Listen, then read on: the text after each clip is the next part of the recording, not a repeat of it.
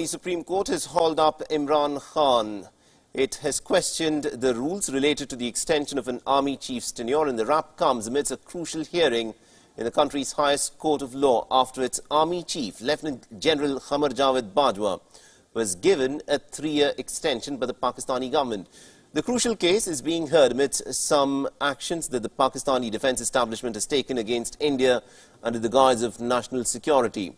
Now, under General Bajwa's leadership, Prime Minister Imran Khan, through an official notification back in on the 19th of August, had granted a 3-year extension to General Bajwa, citing regional security reasons. Now, Bajwa's original tenure is set to end tomorrow, 29th of November. However, in an unprecedented move, Pakistan's Chief Justice suspended the government's order, citing legal lacunae. Now, the Pakistani Apex Court put 4 main questions for the Imran Khan government to answer. The court also questioned the law under which the appointment was done. It also has questioned the procedural lapses in Bajwa's appointment. Suspension of Bajwa's retirement was also questioned, as the court asked if the rules apply to the Chief of Army Staff or not. Now, the powerful Pakistani Army, which through its favoured regimes has ruled the country for more than half of its 70+ years of existence, has wielded considerable power in matters deciding the issues of security and foreign policy. But this is the first time that the Supreme Court of Pakistan has slammed the Imran Khan government.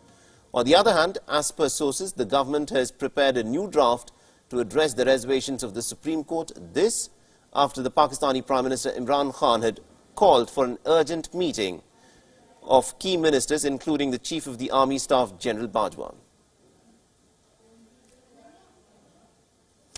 At least 3 people have been injured as 2 large explosions rocked a chemical plant in the United States state of Texas, blowing out windows at nearby homes and sending plumes of orange flames into the sky.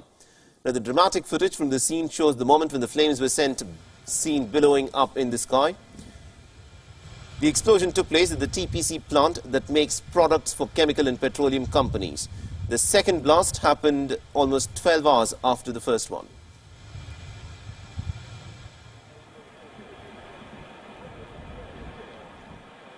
The authorities said that the smaller explosion, apart from 2 major blasts, also kept taking place throughout the day. Evacuation orders were issued in the site's vicinity.